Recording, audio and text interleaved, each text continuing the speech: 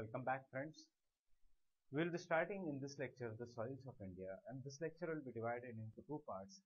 Initial part regarding the soils, the initial part of the soil which has to be covered in physical geography. I have not taken biogeography because this is not required for the general studies paper.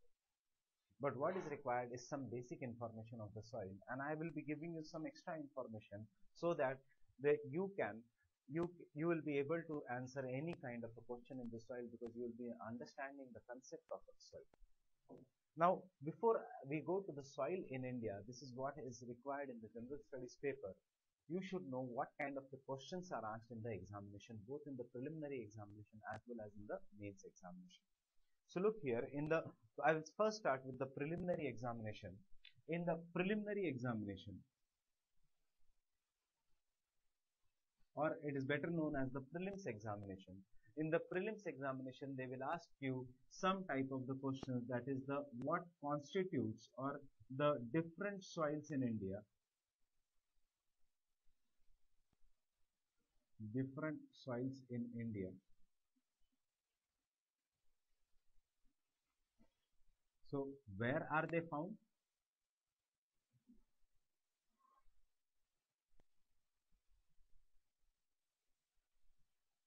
Where are they found? First. And if the second question, and what are they made up of? They are rich in certain minerals, or they are rich in, for example, what they constitute of, whether they are rich in potassium, nitrogen, etc., whether they are poor in nitrogen, potassium, etc., that is their composition.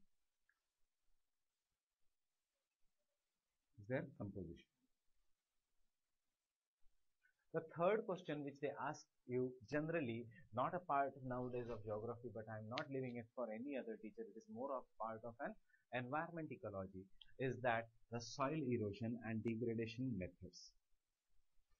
What are the methods of soil conservation?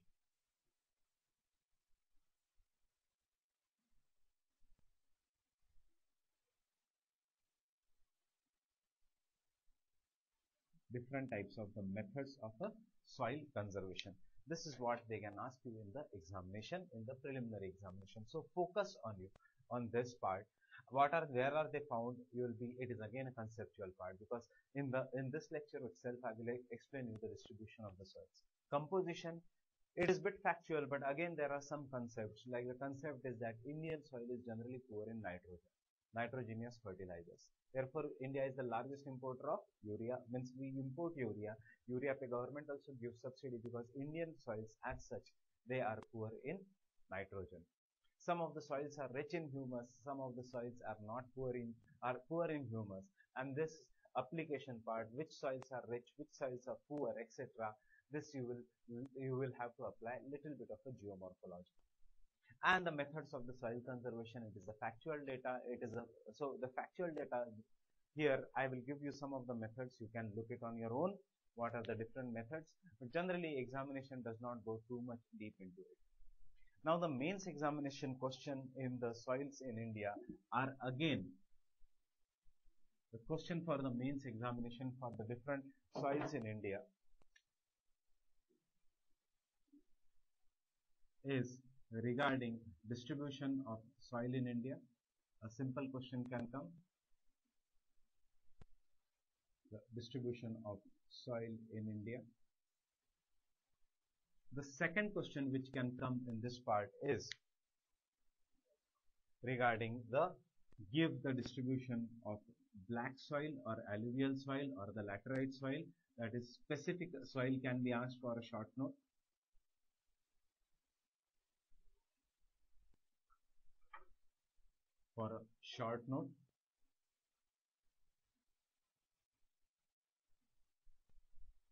And the third question which can come here is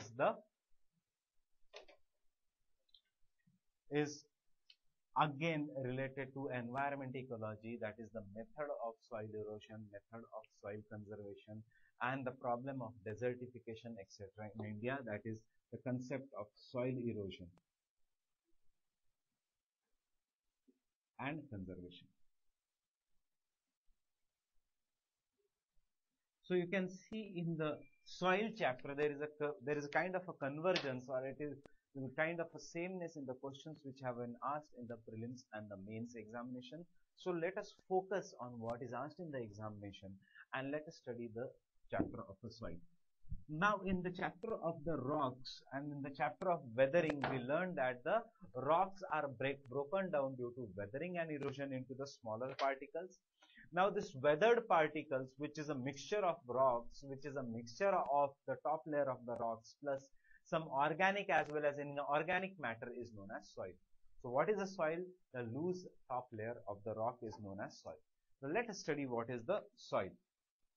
So, the soil, as you can see, the soil is the top thin layer of the earth's crust, comprising of the rock particles, that is non-living, so inorganic, with organic matter, that is the soil may have decayed plants, the soils may have decayed animals on it, the soils may have remains of a dead animals which have been decomposed by the bacteria, the soils may have fallen leaves which have been further decomposed by the bacteria, and thus therefore we say the soil is the thin top layer of the earth's crust, fine, comprising of a rock particles mixed with organic matter. What do you mean organic matter?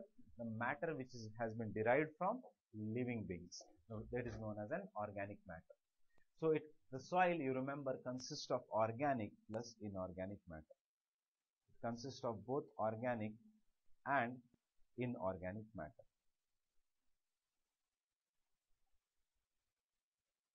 And inorganic matter. Consists of both organic and inorganic matter. What is an inorganic matter here? The rock particles are the inorganic matter.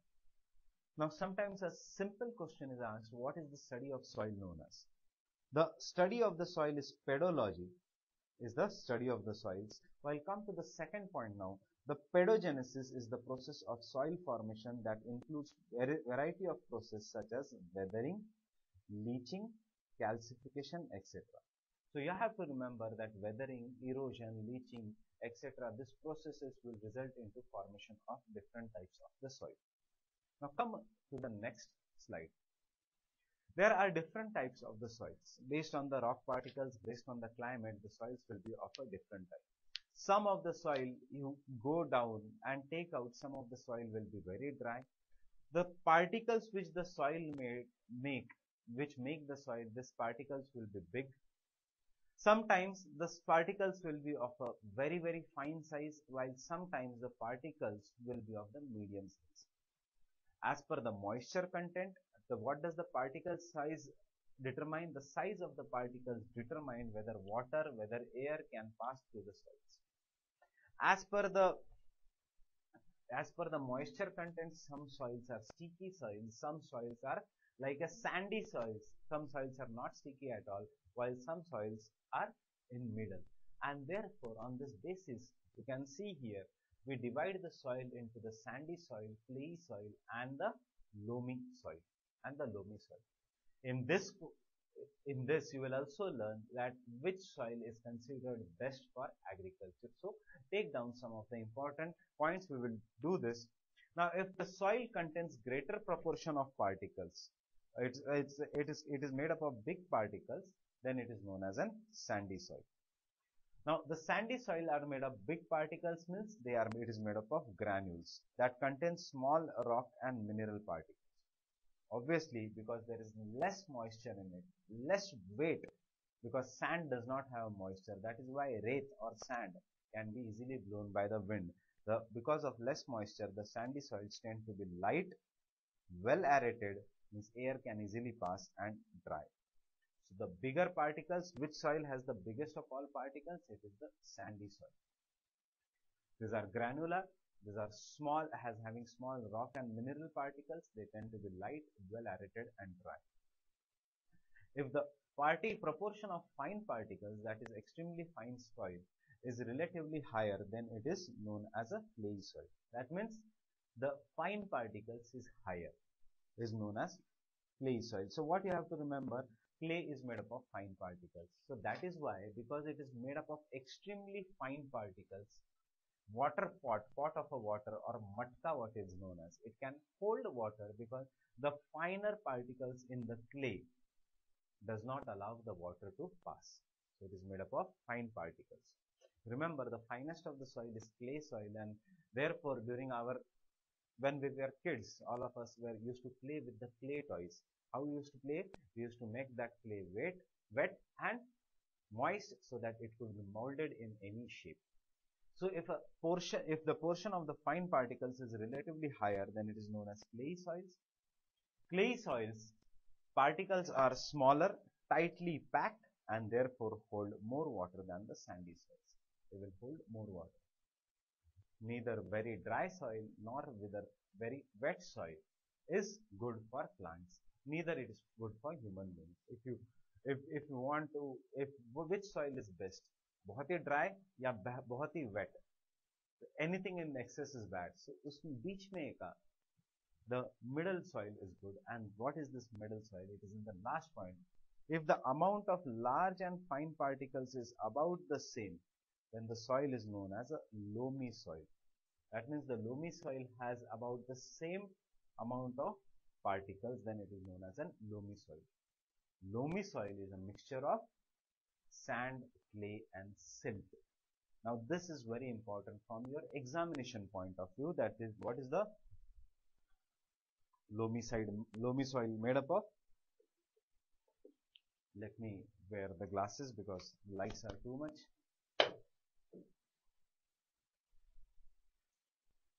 So see, the loamy soil is made up of mixture of sand, clay and silt. So this is very important line from your examination point of view, that it is made up of sand, clay and silt. What is a silt? Silt is found on the river bed.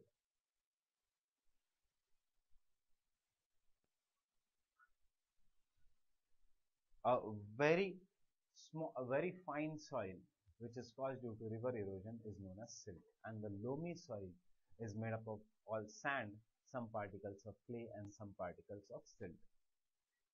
Because of this, it has the right water holding capacity, and if it has the right water holding capacity, we get the answer in the third point, that it is the best soil for plant growth. It is the best soil for plant growth. So sandy soil, extremely dry soil; clay soil, very moist soil. We require a better middle soil, that is the loamy soil, which is a mixture of sand, clay and finer soil, that is the silt. And because it has the right water holding capacity, we say that this soil is considered best for the growth of plants. Now these are the three types of soil. This diagram is just for you so that you can get an idea. So you can see the sandy soil is made up of big particles. On the other hand, at the extreme, the clay soil is made up of very fine particles. So sandy soil, you can see in the diagram, it is dry. Clay soil is wet. It is like a mold. Why? Because it is wet. While the loamy soil is a mixture of both big particles and the smaller particles. And you can say it is neither very wet nor very dry. Instead, the molds in that loamy soil is somewhat smaller, and therefore plants can easily breathe in it. The minerals can be easily transported. It does not get waterlogged, and therefore loamy soil is considered best for agriculture. Loamy soil is considered best for agriculture. Now, if we study the soil is made up of different layers. If this is the top layer where we will live, where there are plants, etc., and the inside layer, that is the bedrock, is present, which is inaccessible to us because it is buried deep inside. So from the top to the bottom inside, the soils is made up of different layers. And what are these layers of the soil? It is the O layer. Uske baad it is the A layer. After that it is the E layer, it is B layer, C layer and the R layer. So what is it? For example, if this is where we'll stay, if this is our house, if this is the land, these are the human beings, then inside the soils will be made up of O layer. After that we have the A layer. After that we have the E layer. After that we have the B layer. After that we have the C layer, and the last layer will be R layer. Obviously the O layer is not at all thick. O layer is what, when we walk on the soil, we see dried plants or the plant leaf, decomposed organic matter. We cannot see the dead bodies because the organic matter is decomposed, but we can see partially decomposed leaf, etc. So that layer is known as O layer. Why the word O layer comes from? O layer is the word. O layer it is called because it is made from the organic matter. That means the organic matter means the matter which has been again derived from the living beings.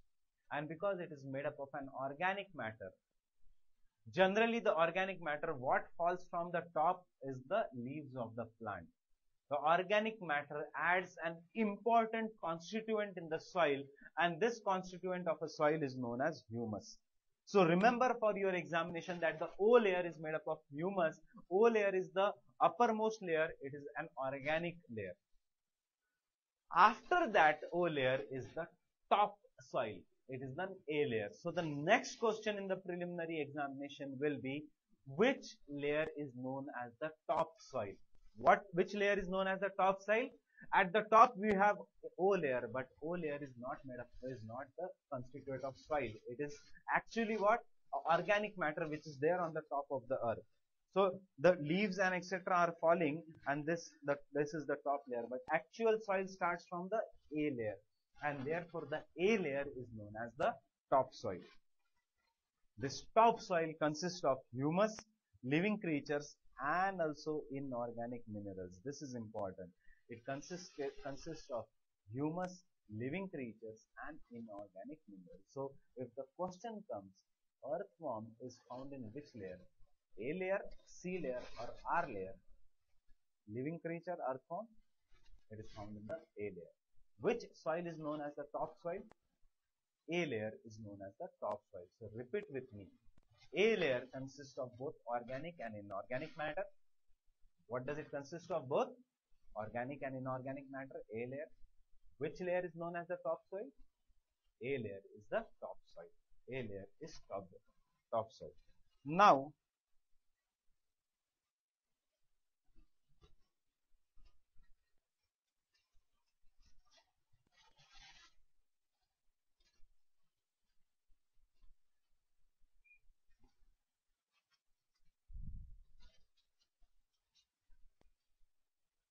in this, the top layer which is known as the A layer, sometimes the particles which are there in the top layer, that is the A layer, this A layer soil is made up of different particles. This all are washed by very heavy rainfall by the water, and it is carried downwards. Water will go deep inside, it is carried downwards. So when the minerals which are carried downwards, they get accumulated in the transition layer which lies between the A layer, that is this is the A layer, and between the B layer. This is the organic layer, that is the top layer. So such a zone is known as an E layer. Such a zone which consists of the leached materials is known as the E layer. That is, the materials come downward from the A layer. So E layer is known as elevated horizon. It is known as an elevated horizon. So you can see, remember, E stands for elevated horizon. It's simple to remember. You will have to use such tricks because the UPSC examination is even the factual information UPSC is highly demanding. So remember, the E layer is elevated layer. What E layer is? E horizon, it is famous for which process? Leaching process. What is the process of leaching? We will come to that in this lecture itself. That is, it is a zone of leaching where the materials move downwards. It is the zone of leaching. Leaching means the process when the material moves downwards. So the E layer is a zone of leaching where the material is moved downwards. Now then is the next layer, that is the B layer. What is this B layer known as? This B layer is known as a subsoil. The B layer is known as a subsoil. If the A layer is known as a topsoil, because remember it is the topmost alphabet, so topsoil. A layer के बाद E layer, उसके बाद alphabet में A के बाद B आता है, B layer, sub alpha, that is after A, after the top it will be subsoil. Now the subsoils consist of iron, aluminum, humic compounds are accumulated and clay is leached down from A and E horizons. So for examination you should remember this part is generally asked, the structure of the soil, this is generally asked only for the preliminary examination. So remember B layer is known as a subsoil. B layer is known as a subsoil. Now from where have this all soils, that is the A layer, E layer, B layer have been derived? They have been derived from the parent rock material. The rock was broken down to form the soil. The rock which is lying now below, it was broken down to form the soil. So this rock which was lying below, this C layer was broken down into small particles to form soil. On that soil, on the topmost layer, leaves fell, dead animals were buried, decomposed to form O layer. But now the origin of the soil occurred due to breaking down of the rock, and therefore the C layer is known as a parent material. It is known as a parent material. Now it consists of the broken down rock, that is it is made up of the weathered parent material, in which there is a partial breakdown of inorganic matter. See here, there is no organic matter here. There is no organic matter in the C layer. So O layer, organic layer, E layer, after that A layer is a topsoil. A के बाद it is E layer, zone of elevation, that is zone of leaching. B layer is the subsoil where the leached material will accumulate. C layer is the parent rock. And after that parent rock, if this all are broken, the downmost layer is not broken. The downmost layer is a big thick rock. It is not broken. It is an continuous rock which has not been broken down. Now this layer which has not been broken down is known as an R layer, and it lies deep inside the earth, therefore it is known as an bed rock. It is not broken down. See, that is why I have shown this, I have made this design to show that, so that you can remember in the examination that it has not been broken down. It has not been broken down. It is known as a bed rock. So the R layer is the innermost layer, inaccessible. So the UPSC can ask you a simple question: which layer is inaccessible? It is the R layer, bedrock, which lies at the bottom. It is the unbroken layer, and therefore it is in a compact form, and therefore I have drawn the structure of a rock like this well-jointed rock is there. So this is how the structure of a soil is. Let us revise it again, so that now so that you won't have to spend the time again. Repeat with me. The topmost layer of the soil is the O layer. It is made up of organic matter, means living matters, that which have been derived from living things. Not living matters, but which have been derived from living things. So litter, मतलब जो पत्ते गिर जाते हैं, the leaves which fall is known as litter. Litter, where it will be present? The O layer. O है इसलिए organic है, इसलिए the name is O layer. After that it is the A layer, which is known as subsoil. Does it consist of organic as well as inorganic matter? Yes, you can see humus, living creatures are organic matter, while inorganic minerals is also present. That is, it is a mixture of ऊपर का organic matter which has fallen down and नीचे का rock which has been broken. After that is the elevation, zone of elevation, that is the zone of leaching. After that is the subsoil, that is the B layer. It is the subsoil, that is the B layer. It is generally made up of inorganic matter, that is the iron, aluminum compounds are accumulated, and then after that it is the C layer, that is the parent rock, inorganic matter, and bed rock is the lowermost, which is not broken down. So this is how the structure of the soil is. Now, what are the different factors which affect the formation of a soil? Different factors which affect the formation of a soil. The first factor is the parent material. That means the rock structure from where the soil is derived. I will explain you how we just know the factors which affect the formation of the soil, and then we will study how the different factors which have given rise to different soils in India. So the first factor is the parent material. Parent material means the rocks from which the soil is formed is known as a parent material. The rocks from where the soil is formed is known as a parent material. The second factor which is there is the relief. Relief means slope. Relief means slope.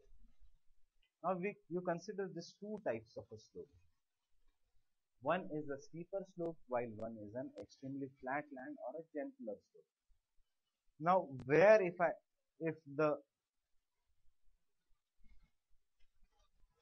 soil is red in color, where will be the thickness of the soil more? In the slope or in the flat land? On the slope, all the soil will move down, and therefore on the slope there will be thin layer of the soil which is present. But all this moved soil which has been removed under gravity will get accumulated on the flat land here, and therefore यहाँ पे you will have thick layer of a soil. You will have a thick layer of the soil. So remember, the soil won't be well developed on the steep slopes.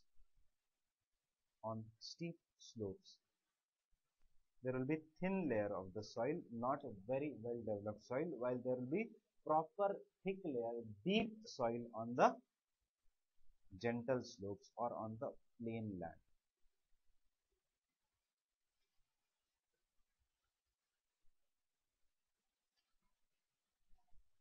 And this is what we know by relief. यहाँ पे the soil will be not properly developed. There will be thin layer of the soil. यहाँ पे there will be exactly opposite. On the gentle slope, there will be exactly opposite, that there will be thick layer of the soil. Therefore, we have written that soil erosion on a steep slope is rampant. Rampant means it is common, it is more, and therefore it hinders the soil formation. You can see it here. You can see it here, that it hinders the soil formation. Example is Chambal ravines. Ravines is a deep erosion in the soil and the higher reaches of the Himalayas. So in the Himalayas, if the question comes, is the soil mature, properly developed? When something gets mature, when it is a properly developed, then only a person gets mature. The same you can apply to the soil. So immature soils in the Himalayas, because they are not properly developed. You can see from my diagram itself, that is the red color soils. These are not on the slopes of the mountains. These are not properly developed. While the areas of low relief, that is this part, have or gentle slope generally experience deposition and have deep soils. So Indo-Gangetic plain, deep soils. Himalayan regions, thin soils. Deep soils in this example is the Indo-Gangetic plain. Let me change the ink color so that there won't be any confusion. So deep soils in the Indo-Gangetic plain. This is how what is our factor. Now let us come to the next slide, that is the single most important factor for the soil formation. The single most important factor for the soil formation. As I have written here, climate is the single most important factor in the soil formation. Why single most important factor? Because the climate will determine the effectiveness of the weathering of the parent material, the quantity of water seeping through the soil, and the types of microorganisms which are present in the soil. So that is why the climate is the single most important factor in the formation of a soil. Because consider these two areas which are having a same kind of a soil. For example, this is one area which I have marked shaded, which I am marking shaded, and this is the other area which is unshaded. Now consider in the shaded region there is a very heavy rainfall. Consider in the shaded region there is a very heavy rainfall throughout the year. Because there is a very heavy rainfall throughout the year, what will be present here? Extremely dense vegetation will be present in this region. Extremely dense vegetation will be present in this region. On other hand, this is a region which does not get rainfall, that is the desert region. It's a desert region because no vegetation is, nothing can grow here. Now initially both these regions had a same soil, but यहाँ पे more evaporation, there will be more evaporation in this region.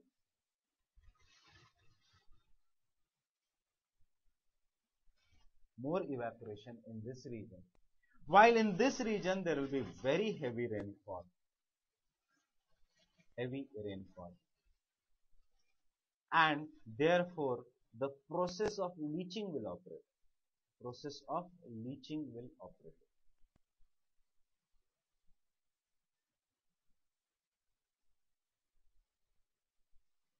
The process of leaching operates in this region.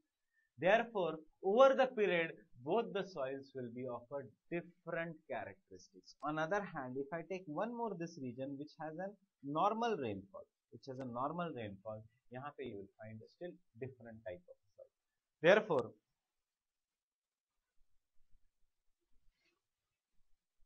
Therefore, we are saying climate determines the type and effectiveness of weathering of the parent material. In the regions of very heavy rainfall, there will be more weathering as compared to the region of dry climate, because in the region of a rainfall, both chemical and physical weathering will operate. While in the region of a dry climate, desert climate, in this climate, only which chemical or physical? Only chemical weathering के लिए you require water. Revise your geomorphology. Physical weathering will operate. Only in the physical weathering will operate, and that will, the amount of weathering will determine the quantity of water seeping through the soil, how much water seeps through the soil, and that in turn will determine the type of microorganisms which are present in it. And microorganisms will again determine whether the soil can be weathered or not. Remember, earthworms are known as the friend of farmers. Why? Because they take part in organic weathering. So, example I have given you. Example, in arid and semi-arid regions, evaporation always exceeds precipitation. There is little vegetation, and the soil, because there is little vegetation, that means the soil will lack organic matter. And what do we call organic matter? As humus content. Therefore, the soil badly lacks humus content, and hence the soil will be of light color. That means the students, I am saying here, the soil badly lacks humus content, and therefore the soils are compulsory, invariably of a lighter color. That means, can you conclude from this statement that the humus content gives darker color to the soils? Yes. Now that is the beauty of revising again and again. Maybe in the first reading you could not, you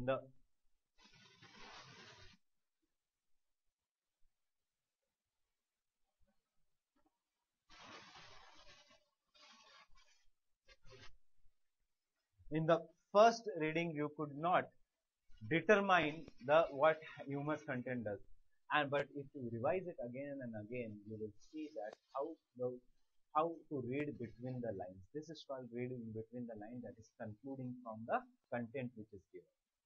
And that can come only with revision. If you revise your NCERTs again and again, you will start reading between the lines from NCERTs. And then you will realize that maximum paper will come out of the NCERT. Because see, I will be taking, no doubt, NCERTs in physical geography are not very good in geography part.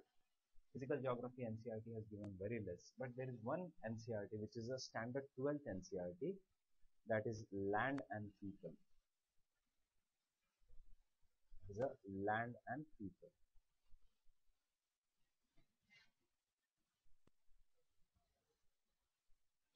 Out of all the NCERTs, you can, for the other NCERTs, you can depend on my lectures, but do this NCERT very properly, because this NCERT has most of the factual data, and the factual data you cannot learn. You will have to devise ways for yourself to learn the factual data. In the future lectures, I will tell what to focus from that NCERT. So in the arid and semi-arid regions, the evaporation always exceeds precipitation. Therefore, there is little vegetation, and because there is a little vegetation, the soils lack humus, and because they lack humus, they are invariably of light color. So you are having a different color.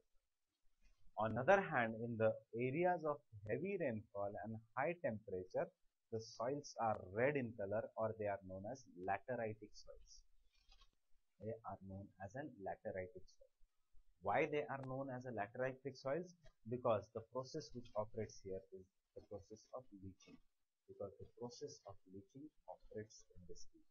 Now let us see what is this process of leaching.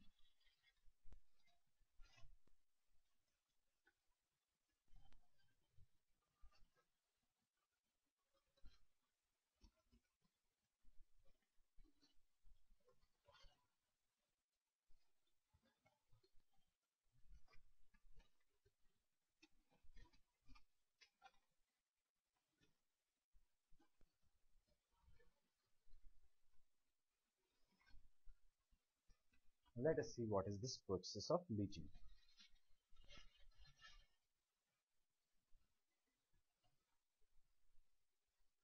Now consider this as the layer of a soil. This is we know that the soils are of different layers. Consider there is a top layer of the soil.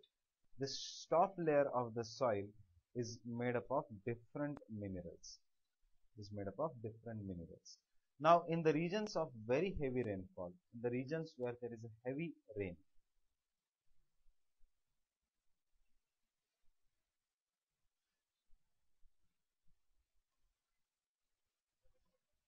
because of heavy rainfall and alternate wet and dry climate, what happens in some of the regions, the water will seep through the soil, and when the water will go through the soil, it will carry all the minerals from the top layer of the soil, which can be dissolved in water, and it will accumulate in this lower layer.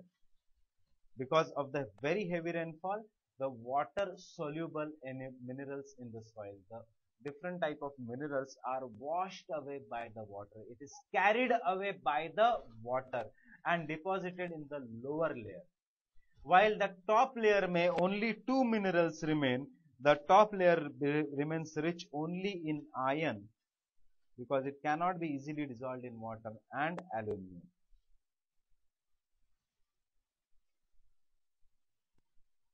The top layer remains only rich in iron and aluminum, while silica is removed from the soil. Silica and other minerals are removed from the soil,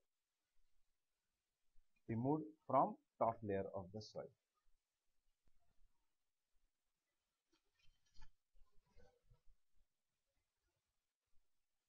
From the top layer of the soil, and hence the topmost layer consists of only iron and aluminum. Now, because of the presence of iron, this soil becomes reddish in color. This soil becomes reddish in color. Therefore, these are known as a red soil. This becomes the color of the soil is red. It is not known as red soil now, but it is known as a lateritic soil. Leaching gives rise to lateritic soil. You remember L, say L. That is leaching. Leaching gives rise to lateritic soil.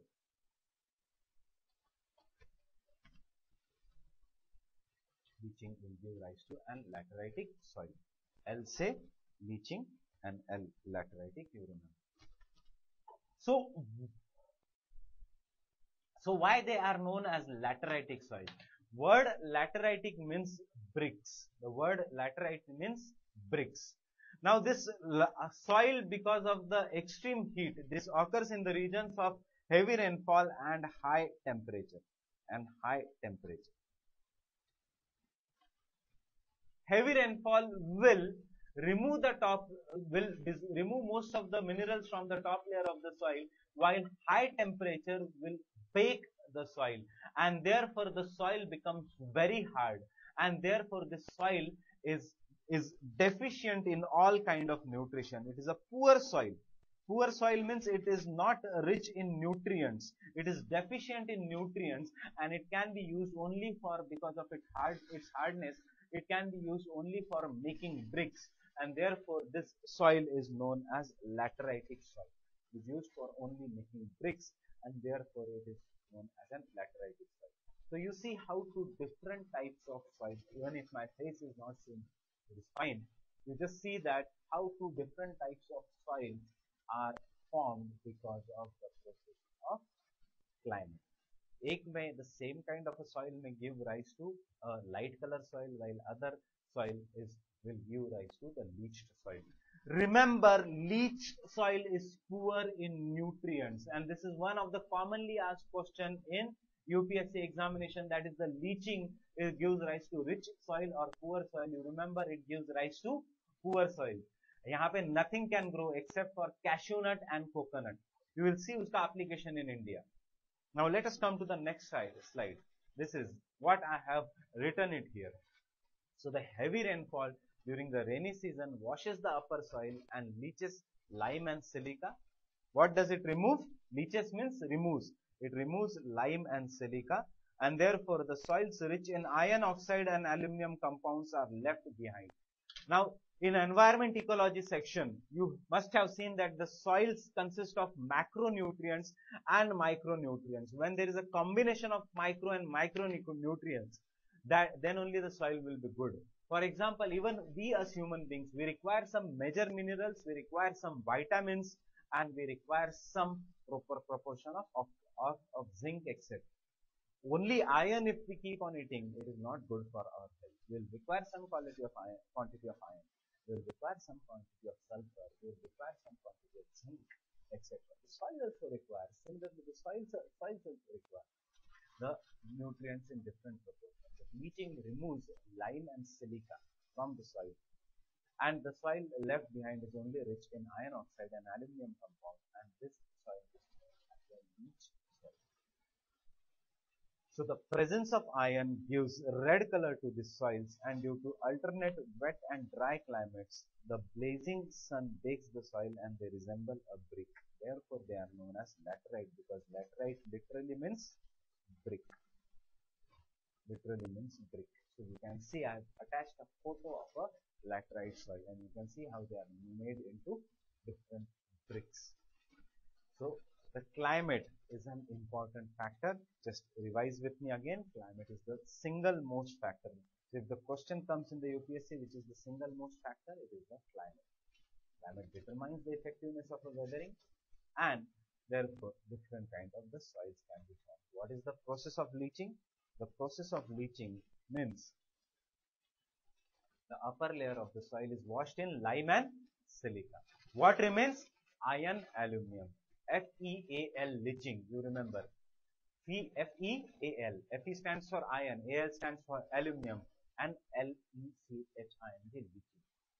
Feel leaching. Okay, that means it is rich only in iron and aluminum.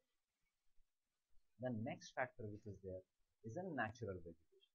Now the natural vegetation may add humus. If the area is rich in natural vegetation, there will be more humus in the soil. If more humus makes the soil acidic, and therefore the natural vegetation sometimes helps in protection of the soil, and therefore deeper soils can be formed. This natural vegetation to some extent helps in the breaking down of the soil. How does the natural vegetation helps in the breaking down of the soil? If this is a tree, roots go deep inside the ground and they break the soil. There are different microorganisms also present, different minerals, different acids given by the trees through xylem and phloem. Do in biology what is xylem and what is phloem.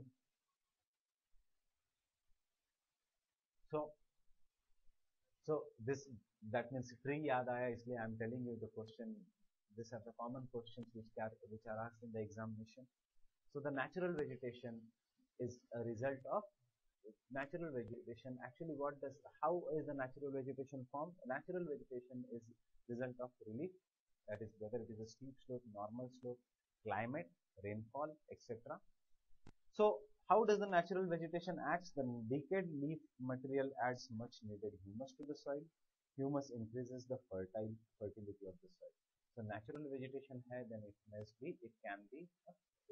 in the fertile soil. So these are the factors which affect the soil formation. Now the next I have written somewhat in this box which is there. This is only for preliminary examination. It's only for the preliminary examination. That is, in ancient times in India, the soils were divided into two main groups. That is, one soil was known as Urvara soil, which was a fertile soil, and the other soil was known as Usara soil, which means the sterile soil. Urvara soils and the Usara soil. So you remember, how to remember? Remember, both of them start with U, Urvara and Usara.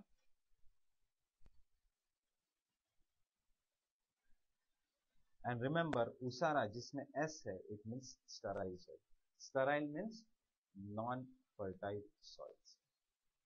Non-fertile soils. Sterile soils means non-fertile soils. So this is the introduction to the soils, and in the next lecture we'll learn about the different types of soils in India. That is, in the next lecture we'll study of the different types of the soil.